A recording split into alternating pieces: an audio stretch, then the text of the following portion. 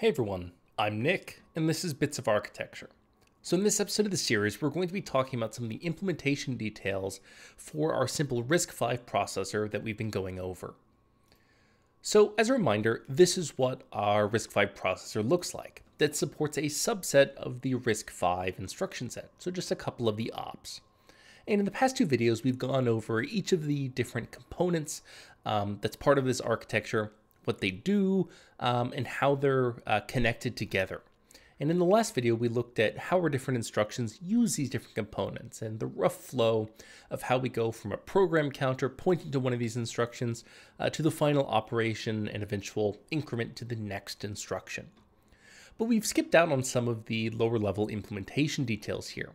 Right, so how exactly do we go from, all of these black lines to actually controlling things like which registers are we accessing, right? And how do we actually work with immediate values? So we're going to be trying to fill in some of those gaps today. Of course, this isn't going to be, an exhaustive detailing of every single one of these control lines and how they're exactly set, but it should give a high level idea of how this works in practice. Okay, so let's go ahead and get started. And let's talk about some of these missing components. So the first thing we'll detail is how we handle our immediate values. So as a reminder, inside of some of our instructions, we have immediate values. So values that are embedded within the instruction themselves. Now, our immediate values, of course, are not 32 bits, right? Remember, our instructions themselves are only 32 bits. So of course we can't fit a 32-bit immediate value inside of a 32-bit instruction. There'd be no space for things like the opcode. So what exactly do we do here, right? We know that things like our program counter value that we're using along with immediate, our program counter is 32 bits, right? And so when we're doing something like a branch or something, how do we say add together, right, this 12-bit immediate value in our 32-bit program counter? The same thing goes with some of our address calculation, right? So we have this 12-bit immediate value from our instruction, and we have a 32-bit value coming from, say, a register. So how do we, say, add these together to calculate, say, some address? How do we add a 12-bit value to a 32-bit one? And the answer is we don't, right? What we do is we create a 32-bit value from our 12-bit immediate, and we do this through sign extension. So, for example, if it's a positive number, we'll sign extend 0 all the way to the MSB. And if it's a negative number, we'll sign extend 1 all the way to the MSB, right? It'll be the exact same value, but now in 32 bits. So now instead of, say, adding a 32-bit value with a 12-bit value, now we're just adding two 32-bit values together, right? With this immediate generation block here. And we're going to rely on this block to know exactly how to treat the bits coming from our instruction, right? Different instructions have slightly different formats in terms of their fields, right? So we'll rely on this immediate generation block to do that work for us. Okay, so let's go ahead and continue on. And the next thing we'll talk about is configuring our registers and how we access our register file. So as a reminder here, this is our registers, right? How do we select which ones we're going to use? So we showed these arrows going into our register file, say RS1, RS2, and RD for destination, right? If we're storing something.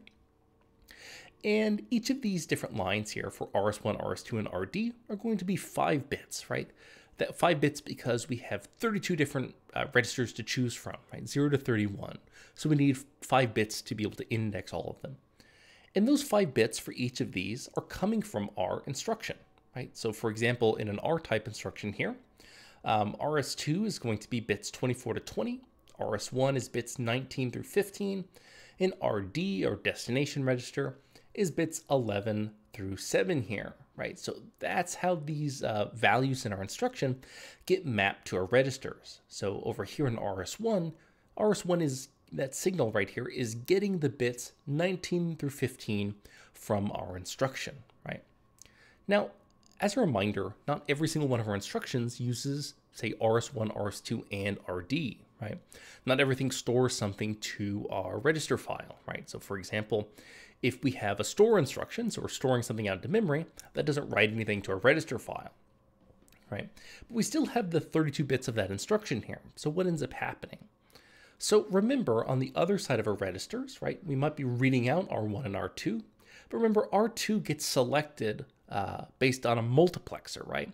That selects between an immediate value and the result coming from our register file, right? So at the end of the day, that selection determines what is actually going on in terms of being calculated there. So we have multiplexers to make sure that we're selecting the right thing here for instructions that say have different formats. So say if we have an immediate value up here in our top 12 bits of our instruction instead of funct7 and RISC-2 like we have for an R-type instruction. Okay, so let's go ahead and continue on, and let's talk about configuring our ALU, our arithmetic logic unit, the thing that does our computations inside of our architecture. So we need to configure our ALU to perform the different operations that we support. So as a reminder, our ALU, we said, supports doing an AND operation, an OR operation, addition, and subtraction. But how do we tell it what to do? Well, we tell it what to do through these control signals, right? And we're going to have a 4-bit control signal that goes into our ALU. So we'll say that 0000 says that this is an AND, so the ALU is going to do an AND of the two inputs. 0001 will do an OR of the two inputs. 0010 will do addition, and 0110 will do subtraction, right? So that's what the 4 different bit patterns that this 4-bit ALU control will take on. So why exactly do we have 4 bits here? Well, each of these bits controls something different, right? So our first bit controls whether or not our input A is going to be inverted.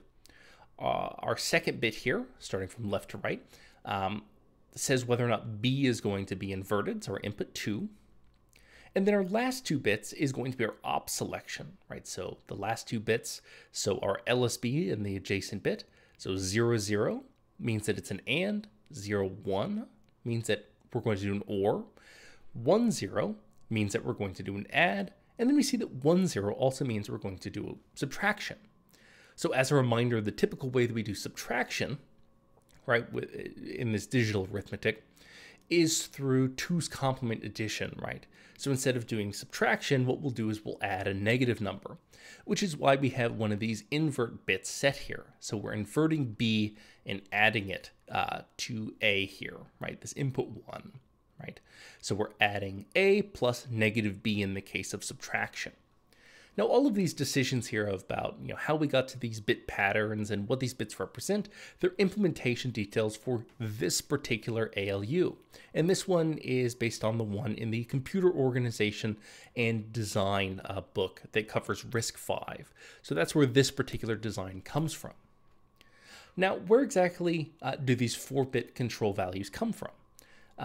Well, this comes from this ALU control block down here, which is fed from 2 places. So how do we determine which operation an ALU is going to perform?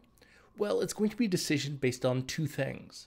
One is going to be the ALU op signal. So let me just minimize my camera for a second. So ALU op. And this is coming from that control block we have that sends all these signals out across the processor and says what to do. The second part that's going to determine what operation we're going to perform is based on the funct7 and funct3 fields of our instruction, right? So that total of 10 bits here. So we have a total of 12 bits that's going to determine these 4-bit ALU control signals, right? So we'll use a combination of these 2 things to determine, what exactly operation are we going to perform? Now, what exactly does ALU op represent? Well, it represents the class of instruction that we're working with. So we have more than one instruction that uses the ALU. It's not just our R-type instructions. Things like our memory instructions also use the ALU, right? So for address calculation, right? So this ALU op just says, what type of instruction do we have? Do we have a branch, like a branch if equal instruction, where we need to, compare 2 numbers, see if they're equal, and set that 0 flag? Do we have just one of these normal R-type arithmetic instructions, or do we have an address calculation?